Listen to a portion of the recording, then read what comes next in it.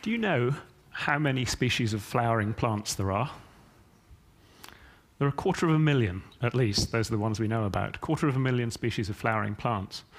And flowers are a real bugger. They're really difficult for plants to produce.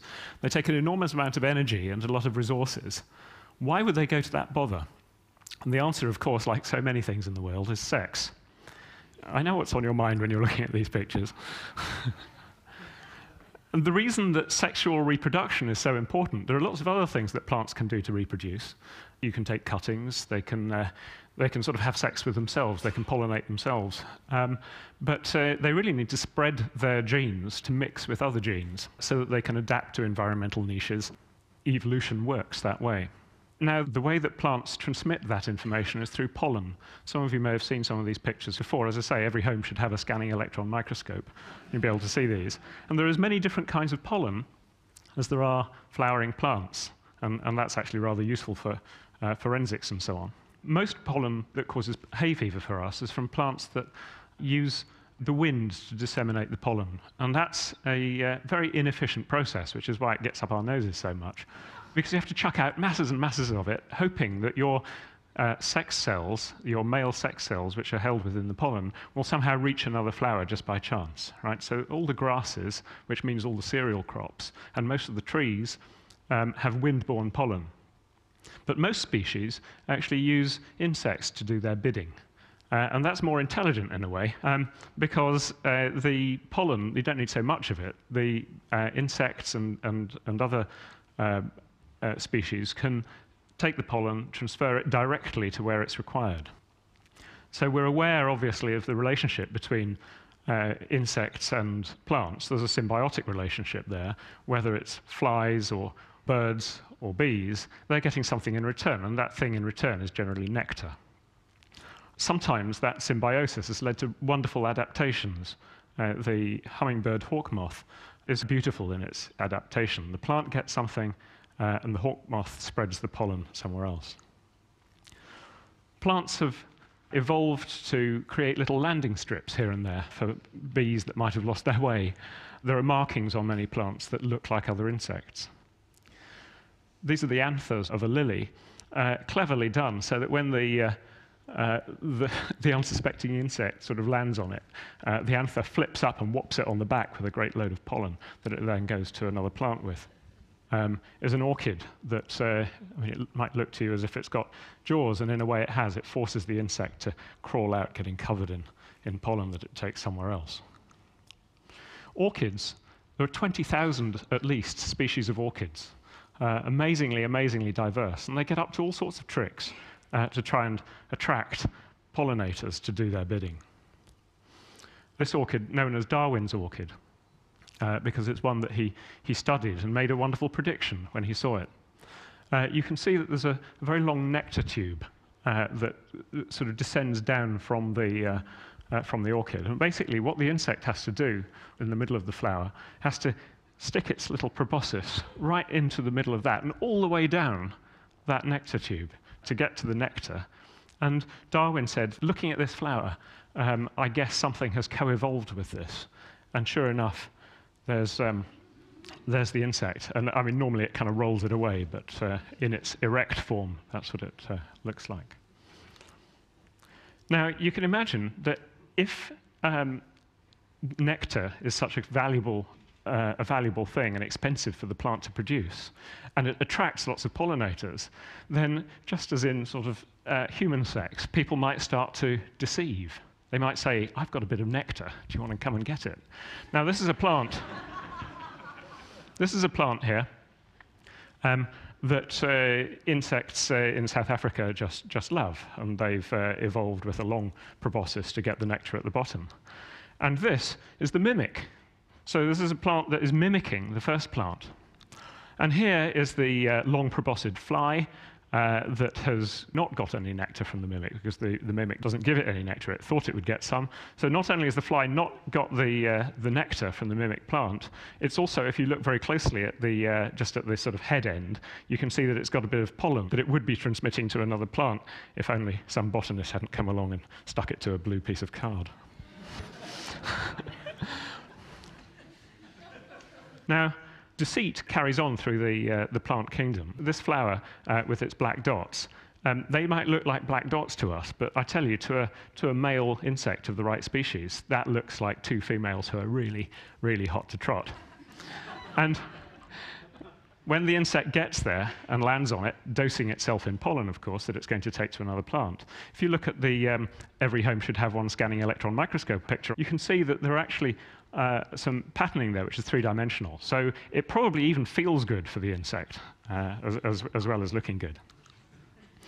And these electron microscope pictures, here's one of an orchid mimicking an insect. You can see that different parts of the structure have different colors and different textures to our eye, have very, very different textures to what an insect might perceive. And this one is evolved to mimic a sort of glossy metallic surface that you see on some beetles. And under the scanning electron microscope, you can see the surface there, really quite different from the other surfaces we looked at. Sometimes the whole plant mimics an insect. Even to us, I mean, I think that looks like some sort of flying animal or beast. It's a wonderful, amazing thing. This one's clever. It's called Oncidium. I think of it as Insidium sometimes. So the right species of bee, this looks like another very aggressive bee, and it goes and bops it on the head lots and lots of times to try and drive it away, and of course covers itself with pollen. The other thing it does is that this plant mimics another orchid that has a wonderful store of food for insects. Only this one doesn't have anything for them. So it's deceiving on two levels. Fabulous. Here we see ylang ylang, the component of many perfumes. I actually smelt someone with some on earlier. And the flowers don't really have to be that gaudy. They're sending out fantastic array of scent to any insect that'll have it. This one doesn't smell so good. This is a flower that really, really smells pretty nasty and is designed, again, evolved, to look like carrion. So flies love this. They fly in and they pollinate. And this, which is Helicodiceros, is also known as dead horse arum. I don't know what a dead horse actually smells like, but this one probably smells pretty much like it. It's really horrible. And blowflies just can't help themselves. They fly into this thing. They fly all the way down it. They lay their eggs in it, thinking it's a nice bit of carrion. And not realizing that there's no food for the eggs are going to die. But the plant, meanwhile, has benefited because the bristles release and the flies disappear off to pollinate the next flower. Fantastic. Here's arum maculatum, lords and ladies, or cuckoo pint in this country. I photographed this last week in Dorset. This thing heats up by about 15 degrees above ambient temperature. Amazing. And if you look down into it, this is sort of down past the spadix, the flies get attracted by the heat, which is boiling off volatile chemicals, little midges, and they get trapped underneath in this container. They drink this fabulous nectar, and then they're all a bit sticky. At night, they get covered in pollen, right, which sort of showers down over them. And then the bristles that we saw above, they sort of wilt and allow all these midges out covered in pollen. Fabulous thing. Now, if you think that's fabulous, this is one of my great favorites. This is the Philodendron Saloon, okay? For anyone here from Brazil, you'll know about this plant. This is the most amazing thing. That sort of phallic bit there is about a foot long, okay? And it does something that no other plant that I know of does. And that is that when it flowers, that's the spadix in the middle there, for a period of about 2 days, it metabolizes in a way which is rather similar to mammals. Right? So instead of having starch, which is the sort of food of plants, it takes something rather similar to brown fat and burns it at such a rate that is burning fat, metabolizing, about the rate of a small cat. Okay, that's huge. And that's twice the energy output, weight for weight, than a hummingbird. absolutely astonishing. This thing does something else which is unusual. Not only will it raise itself to 115 Fahrenheit, 43 or 44 degrees centigrade for 2 days, but it keeps constant temperature. There's a thermoregulation mechanism in there that keeps constant temperature. Now, why does it do this, I hear you ask? Now, wouldn't you know it, there's some beetles that just love to make love at that temperature. And they get inside and they get it all on. And the plant showers them with pollen, and off they go and pollinate. And what a wonderful thing it is. Now, most pollinators that we think about are insects, but actually in the tropics, many birds and butterflies pollinate, and many of the tropical flowers are red, and that's because butterflies and birds see similarly to us, we think, and can see the color red very well. All right? But if you look at the spectrum, birds and us, we see red, green, and blue and see that spectrum. Insects see green, blue, and ultraviolet, and they see various shades of ultraviolet. So there's something that goes on off the end there. And wouldn't it be great if we could somehow see what that is, I hear you ask? Well, yes, we can. So what is an insect seeing? Last week, I took these pictures of rock rose, Helianthemum, in Dorset. These are little yellow flowers, like we all see little yellow flowers all over the place. And this is what it looks like with visible light. This is what it looks like if you take out the red. Most bees don't perceive red, okay? And then I put some ultraviolet filters on my camera and took a very, very long exposure with the particular frequencies of ultraviolet light. And this is what I got, right?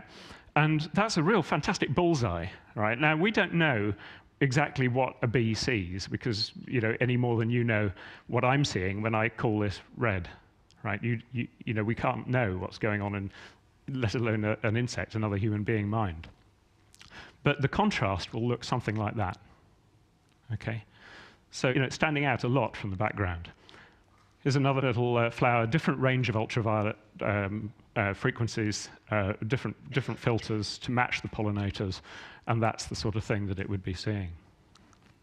Just in case you think that all yellow flowers have this property, no flowers damaged in the process of this shot. It's just attached to the tripod, not killed.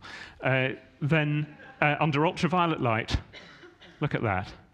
And that could be the basis of a sunscreen, because sunscreens work by absorbing ultraviolet light, so maybe the chemical in that would be useful.